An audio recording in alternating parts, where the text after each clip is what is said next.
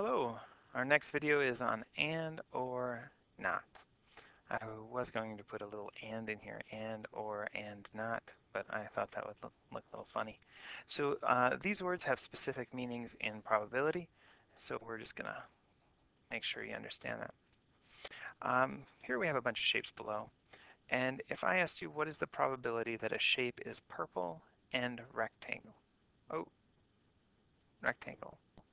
Well, a rectangle is a square, so uh, those look pretty squarish, but we know at least they're a rectangle. So if if it's purple and a rectangle, it looks like there are three of them out of a total of 1, 2, 3, 4, 5, 6, 7, 8, 9, 10. So there's 10 items altogether. So 3 out of 10 would be the answer because these are the only ones that are both purple and rectangles. Now if we want to find something that was a circle or blue, the word or means it can be in either category. So we would count circle, or blue, circle, blue,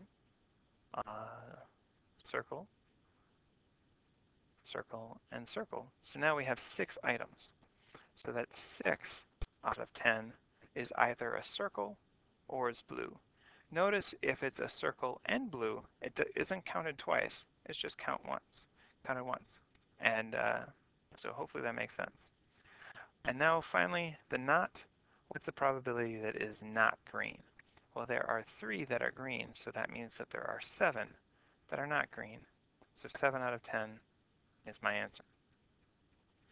Now if I roll one die, find the probability that the number is even and a prime number. So from my sample space of rolling one die, the probability that it's even and a prime number. So these are the only ones that are even, 2, 4, and 6. Prime number, these are even.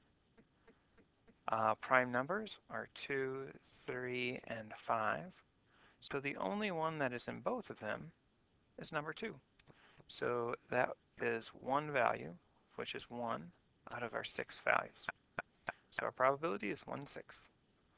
Find a probability that the number is even or a prime number. So if we take our sample space,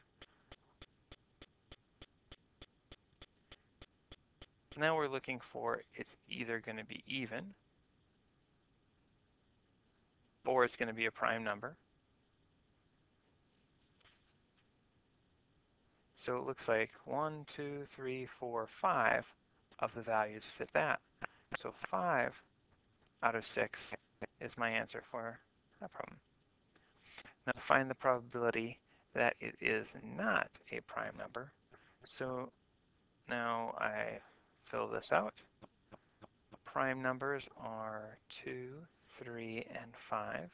So if it's not, it's 1, 2, 3 out of 6, which we can reduce to 1/2. Now if 2 dice are rolled, what's the probability that the sum is not a 3 nor 8? So it's not a 3 nor is it 8. So if we look at this, so 3 is going to be here. 8 is this diagonal. So that's 1, 2, 3, 4, 5, 6, 7. So if we know there's 36 outcomes, if I subtract 7, that means there's 29 that are not.